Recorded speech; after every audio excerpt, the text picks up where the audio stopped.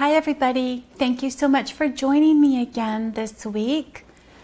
Here I am with Fernando, and of course my name is Sharon, and we are doing our second circle to follow up on the theme of scaly and slithering critters. And you may recall in our greeting circle we talked about things like lizards, iguanas, snakes. Those are all scaly critters. Those all have those bony plates, tiny little bony plates that interlock and cover their skin. What's that, Fernando? You want me to show Lily again? Yeah, I did. Let her still wear her mermaid costume. Okay, so Fernando wants us once again, just to remind you all of what scaly means, to show little Lily in her mermaid costume. So remember we talked about this? These sequins are like little bony plates that cover her skin. And that's what scaly is.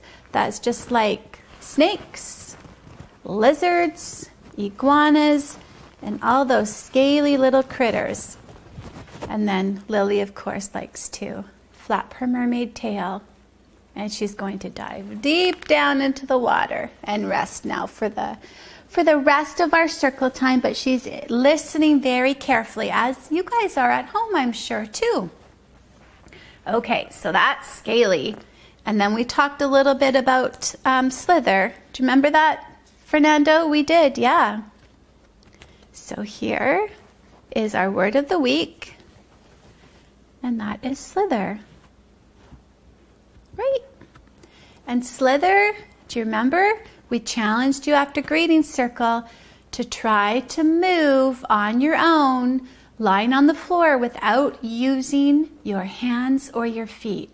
And that would be slithering. You're wiggling, you're squiggling, you're bumping up and down and back and forth and trying to get from point A to point B simply by moving your body in these rhythmic movements, and that would be a slither. Right, Fernando? You got it. Okay, we have a story to share with you, don't we, Fernando? So I am just going to put that card there, and I am going to take the story, and I'm going to switch places with you, Fernando, because it is quite a big storybook. Okay? Oh, excuse me. I had a sneeze sneak up on me. That happens sometimes, doesn't it, Fernando? I've heard you sneeze before too. That's right. Okay, so let's have a look. This story is called The Lizards in the Window, and it is by Amelia Rivas. Let's have a little look about what this story is all about. Okay, oh my goodness, it is a big story. I'm going to do my best, and I hope you can see it. As we wait for dinner at the table each night, we see out our window a peculiar sight. Two thin, pink-bellied lizards appear from nowhere. Completely aware, we can see them there. Do you see those lizards? Can you see them? They've got pink bellies, and they seem to be looking at the family that's looking at them.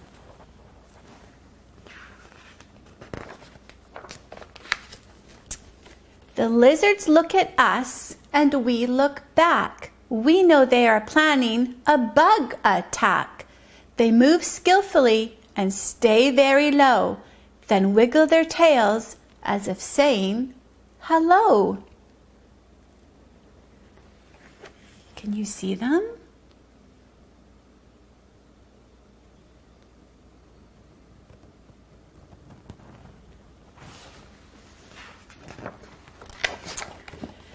The mosquitoes soon appear on the scene. The lizards stay still so they won't be seen. They wait patiently as we look on. Then with two gulps, the mosquitoes are gone. That was quick. Do you see that tongue? Do you see that lizard's tongue that's come? Those lizards, they're fast. A beetle crawls by, but runs quickly away when he sees the lizards viewing him as prey. A moth flies by this dangerous spot, but seeing the hunters, she hides in a pot. Wow. Do you see her? Do you see the beetle? There's the beetle. Yeah, you got it. There she is. There's the moth. And look at those happy lizards. They're thinking, oh my goodness, dinner time. Okay, let's keep looking. This is interesting. While the bugs and lizards play a hide and seek game, we have fun watching and are quite entertained. Then Mom serves our dinner, plates of hot, steaming stew, along with rice and vegetables that are so good for you. Oh, that looks delicious.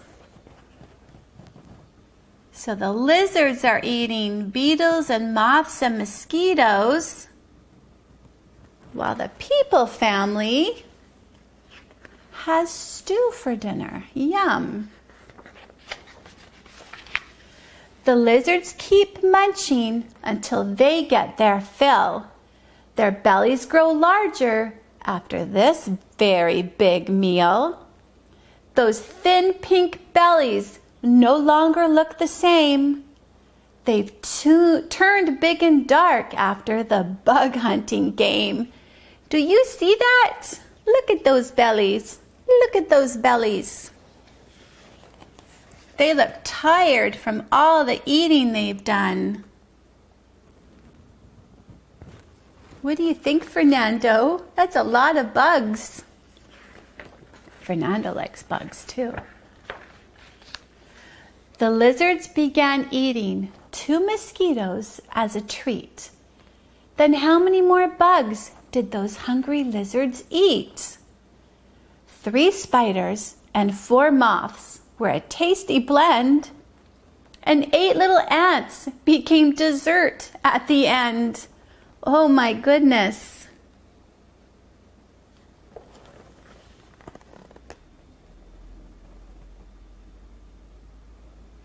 That's a lot of bugs. Do you see those 8 ants there? 1, 2, 3, 4, 5, 6, 7, 8.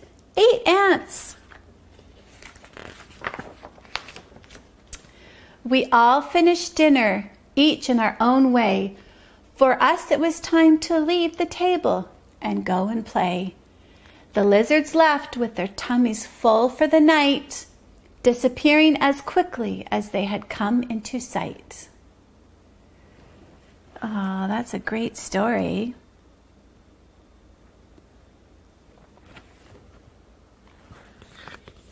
That's a really fun story. What do you think of that, Fernando? That was a good story. So what were the lizards doing and what were the people doing? Were they doing the same thing? What do you think, Fernando? Yeah, they were having dinner. What do you think you would do if there was a plate of mosquitoes and moths and spiders and ants set for you at the dinner table? Do you think you would eat it? No way, not me. How about you, Fernando? Oh, yeah, that's okay. Frogs are allowed to eat bugs. That's no problem. But me, I don't think so. But they were all having dinner at the same time. They were just eating different things. That's kind of interesting. My favorite dinner is actually spaghetti. So maybe I'll make spaghetti for dinner tonight. Thinking about dinner time. Okay, Fernando, we've got some different photos to share with us. What's that?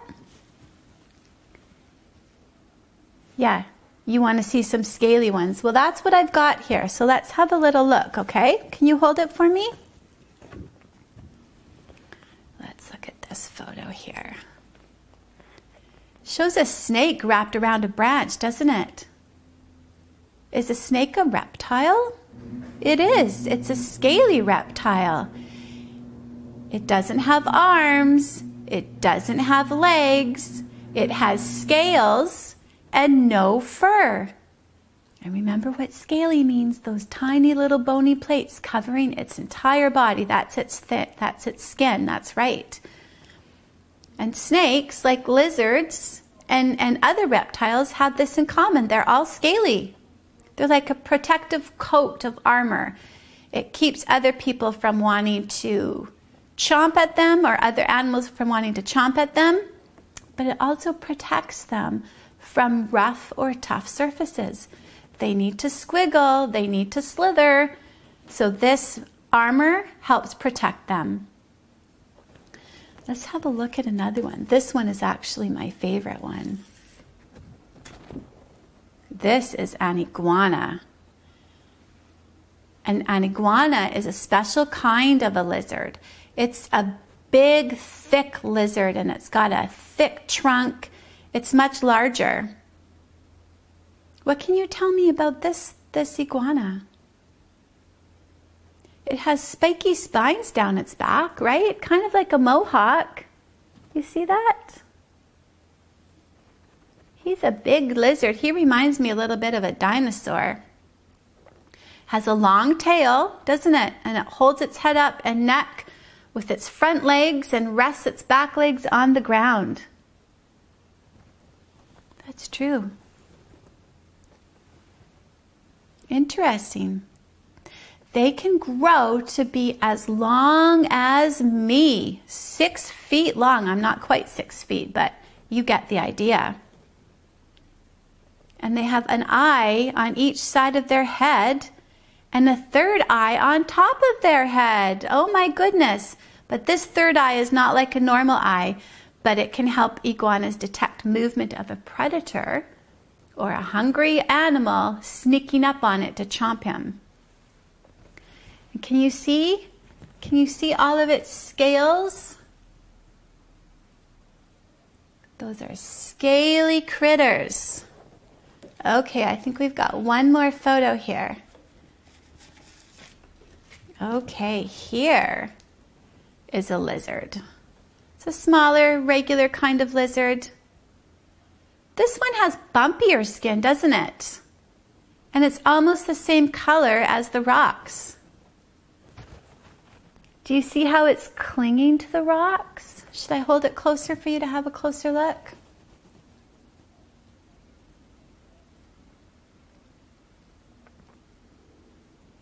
As lizards grow, their scales do not grow. Isn't that interesting? When the scaly skin gets too small for its body, it flakes off. Have you ever heard of that with a snake? A snake's skin just sheds its skin. It's called molting. And that's so that a new set of scaly skin covers can start to grow over the snake, or the lizard in this case, over their body that is growing. Okay. We have a bit of activity to do today, don't we, Fernando? And you know what, Fernando? I'm just going to pull out the start of our STEAM activity.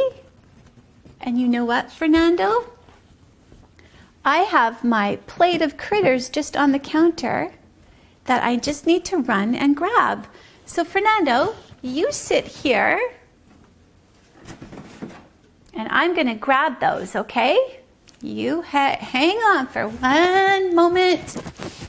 And I've got them right over here. And we're going to play a sorting game. Okay? Are you ready? So Fernando, thank you so very much. Have a seat there. And you can see what we've got here. We've got 3 columns. We've got snakes, we've got lizards, and we've got iguanas. And remember, iguanas are a type of a big lizard, big, thick, chunky lizard, needs to use its front legs to hold its head up. Regular lizards are quite small, and then snakes, but they're all reptiles, right? And they all have scaly skin. So will you guys help me sort these? Let's have a look. Have a look. Yes, so that is an iguana. You can see big, big, thick trunk. So we're going to put him right there.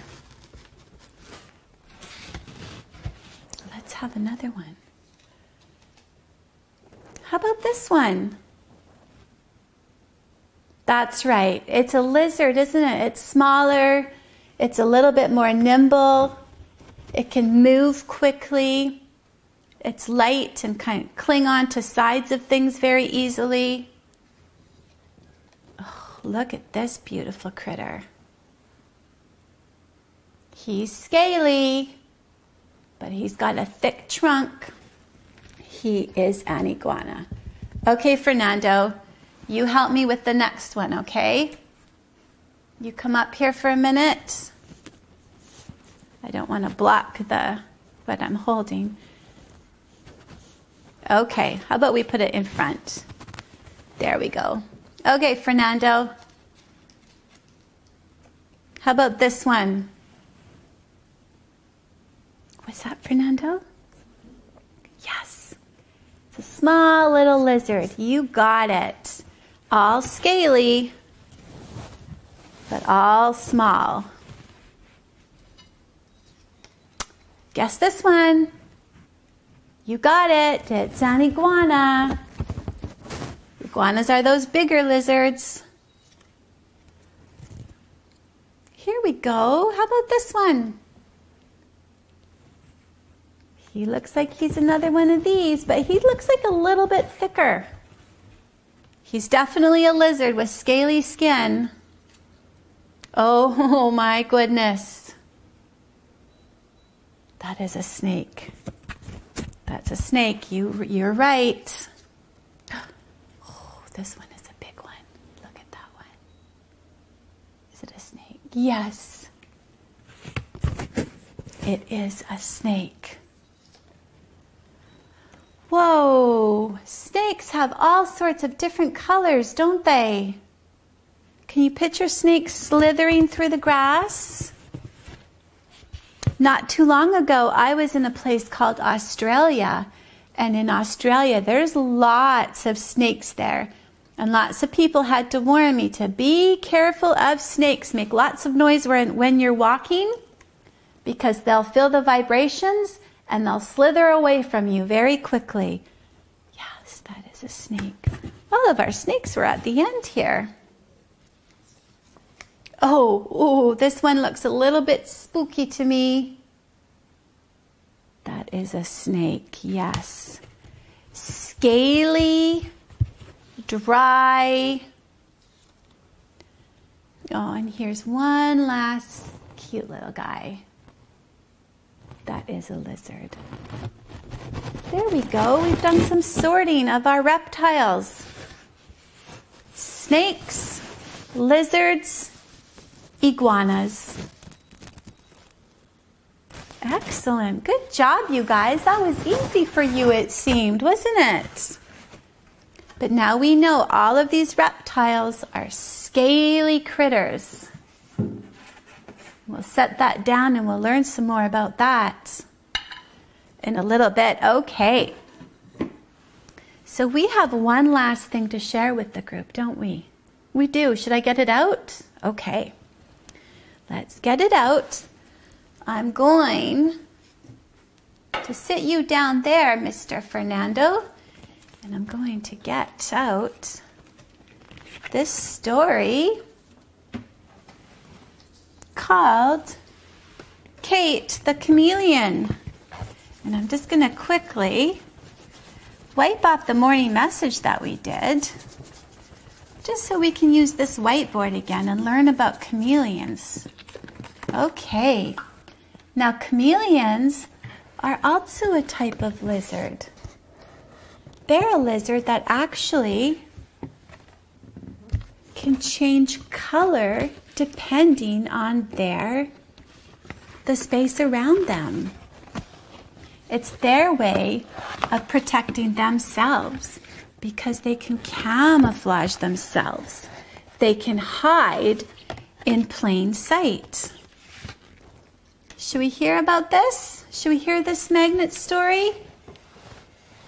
Kate the Chameleon, and it is by Pam Schiller. Kate is a beautiful chameleon. Her parents are very proud of her, not just because she's beautiful on the outside, but she is beautiful on the inside. Kind and caring with lots of friends because she really likes to take care and look out for the people around her. One day, Kate decided to visit her friend Sammy. Sammy was a blue-spotted salamander. He's another kind of lizard who lived not too far away.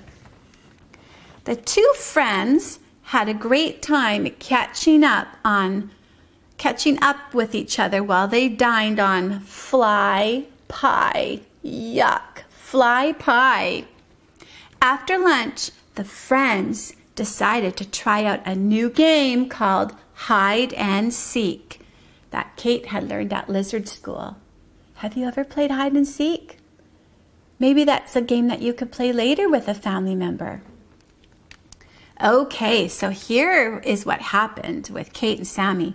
Kate let Sammy hide first. She closed her eyes, counted to 10, and then began to look for her friend.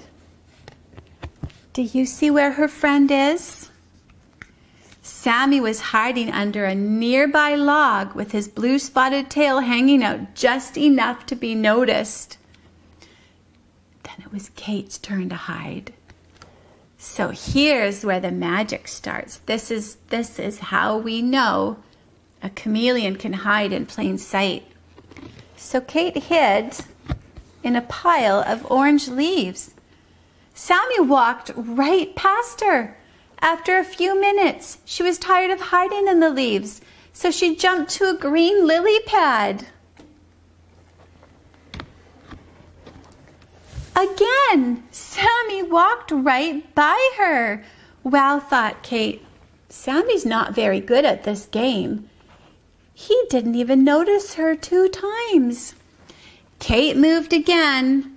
This time, she hid in a patch of red flowers. Do you see her hiding there? Sammy couldn't find her. She was thinking that maybe he needed glasses. Maybe something was wrong with his eyes. Oh my goodness. She decided to move to a really easy spot just to help out her friend Sammy.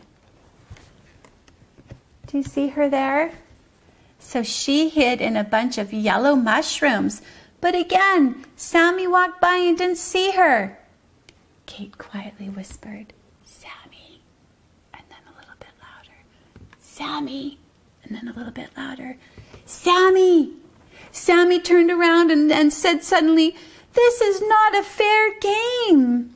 Why? Asked Kate. You can hide anywhere and change your color to match the surroundings, and then I just can't see you. Sammy's kind of right. Kate has an advantage. Her colors can change and she blends in with her environment. Oh, Sammy, said Kate, I'm so sorry. I never thought about how changing my colors would make it hard for you to see me. Kate reached over and gave Sammy a hug. But look at Kate's belly. What color is Kate turning? Yep, she's turning a little bit into Sammy's color, bluey purpley. That's right. And that's our magnet story. That was a great story. So that is called Kate the Chameleon. I like that story. Okay, Fernando, I think we are just about finished, but I know that we have one more song that we practiced, didn't we? Just a way of saying goodbye, but it's a special song. Okay, do you remember how it goes? Whisper in my ear.